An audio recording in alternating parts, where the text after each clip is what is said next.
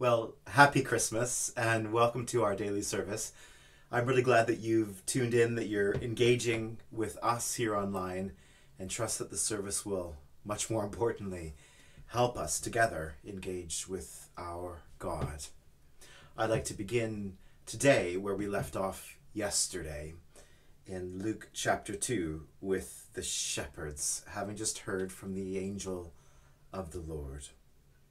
Suddenly, a great company of the heavenly host appeared with the angel, praising God and saying, "Glory to God in the highest heaven, and on earth peace to those on whom his favor rests."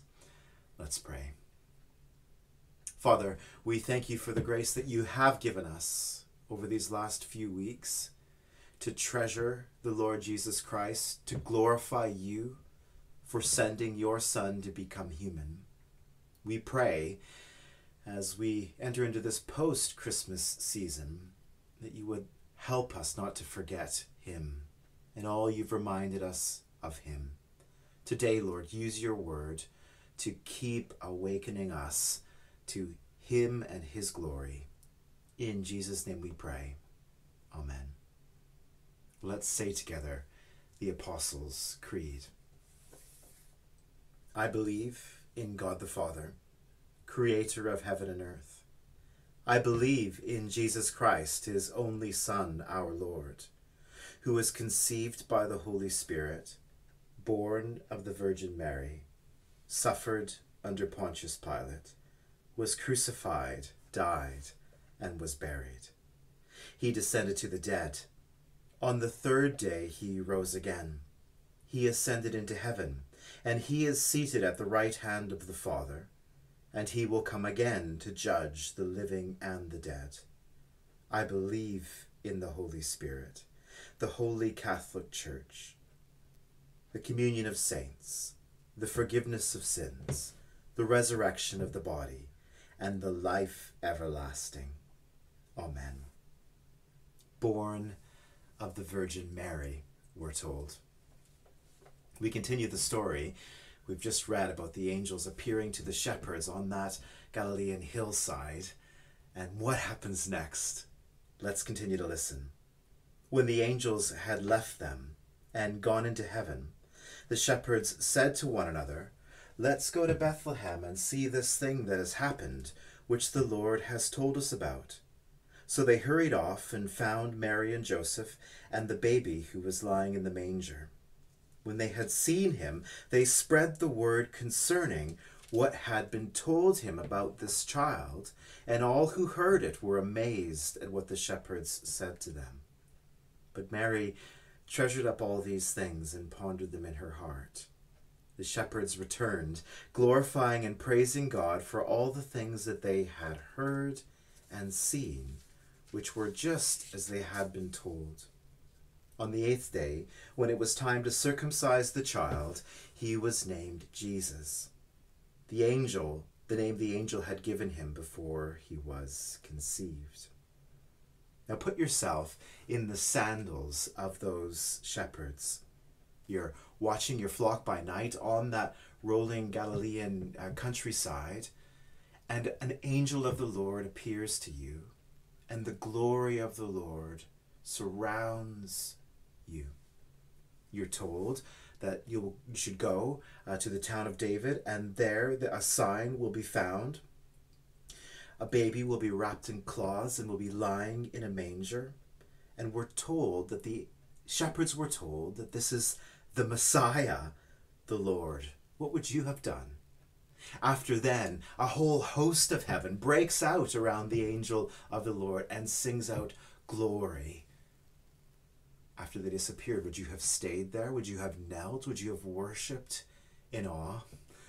Well, we're told what they did do. They said, "Let's go to Bethlehem and see this thing that has happened," and made their way to the city of David, and then found this baby boy there. Found him in a manger. They hurried off and found Mary and Joseph and the baby who was lying in the manger, in the feeding trough. and then went out into the town, told all who they could find what they had seen on the hillside and what they had seen in the manger, and were told that all were amazed. Have you found yourself amazed as you've reflected on this story afresh?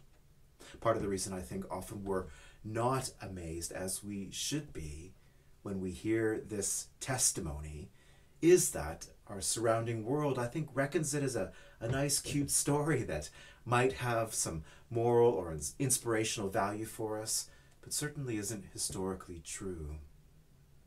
But we know that it's being framed for us by the author of the Gospel, who writes it saying that he's intending to give an orderly account of all those things that have happened recently as they've been taken in by eyewitnesses. And so we're to understand that the only reason that we have the account of the angels on the hillside is that these shepherds have relayed it, and others have relayed the amazement that was experienced as they spread the news. Are you amazed as you hear this as an account of what actually happened in Galilee at that time when Jesus was born? Are you amazed? Imagine those shepherds. Now imagine you're being Mary. You've already been told who this child is. If you go back in your Bible later on today perhaps and look at Luke chapter 1 verses 32 and 33, you'll see that these shepherds aren't the only ones who've had encounters with angels recently. Mary, as you know, has had an account with the angel Gabriel, we're told. And she's told by Gabriel that the baby who will be born to her will be called the Son of the Most High, the Son of God. How will I be having a baby when I'm a virgin, Mary asks. And she's told that the Holy Spirit will overshadow her, so that the one who is born by her will be called the Son of God. And yet, when it comes to actually give birth to him, they've made this trip to Bethlehem, and there's no room for her to stay in a proper inn, and she has the child, and all that's there to place him in is a feeding trough. And yet these shepherds come and speak of him being hailed by highest heaven, who they're overawed, overcome with amazement. Can you imagine Mary trying to put these things together?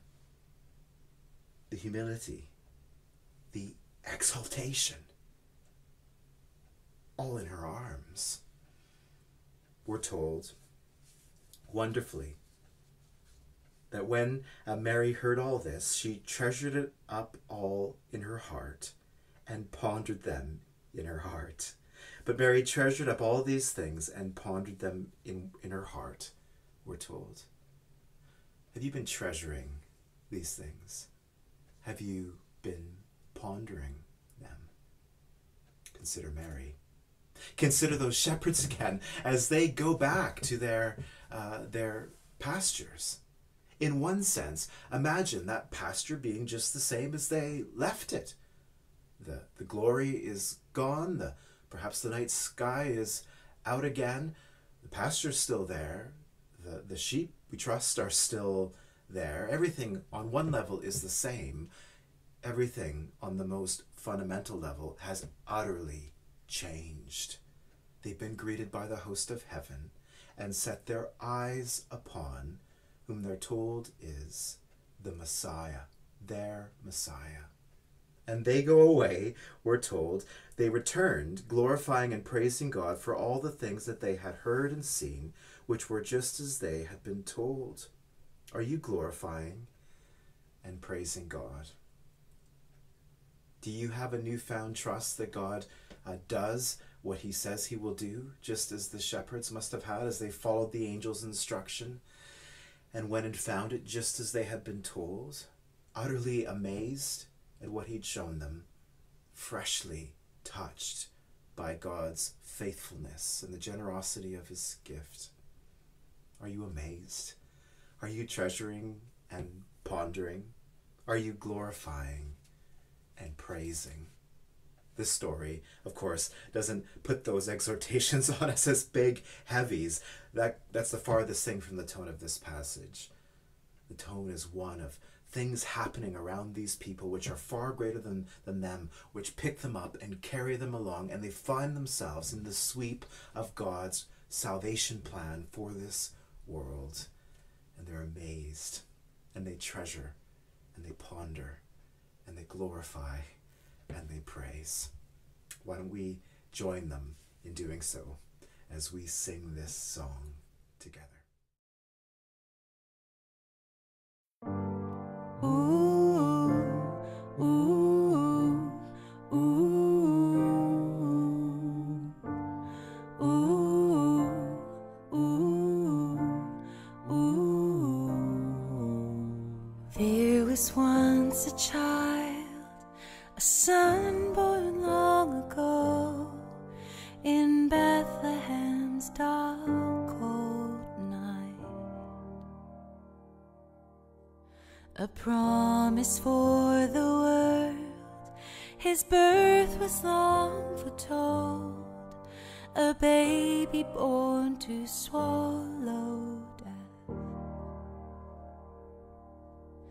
Oh, Bethlehem, a prophet told, from your streets will rise the ruler of all time. Oh, Bethlehem, our King you hold, for the Maker of the world is made a child. Oh, the Maker of the world is made a child.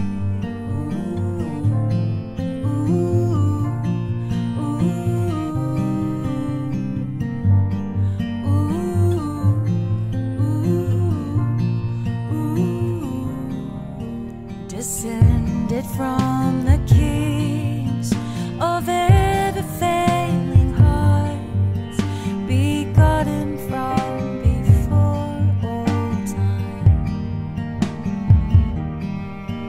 Behold the Prince of Peace, behold the Son of God, who swaddled now in mortal flesh.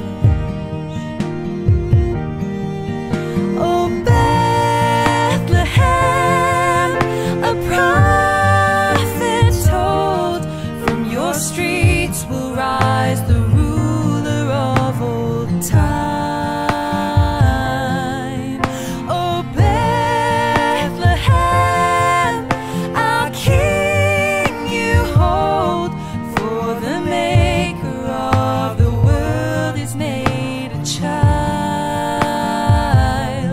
Oh, the Maker of the world is made a child.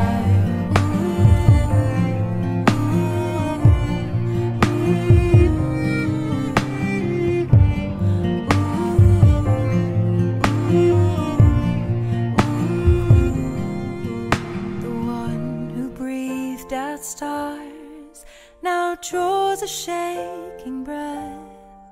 The light of life among us dwells.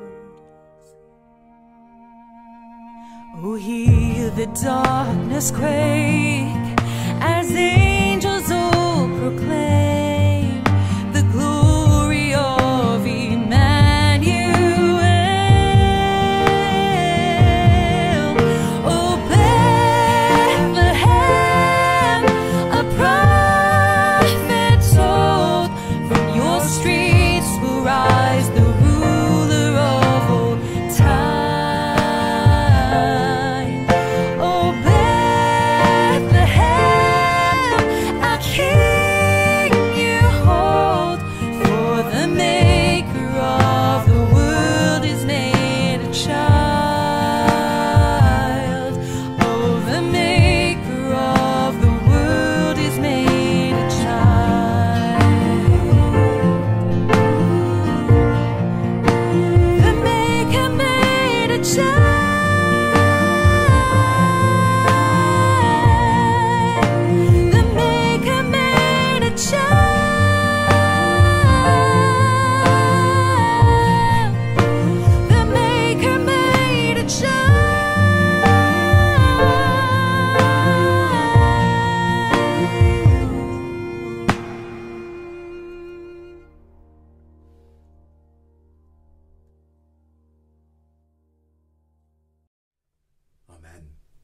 And why don't we close our time with just a short time of prayer.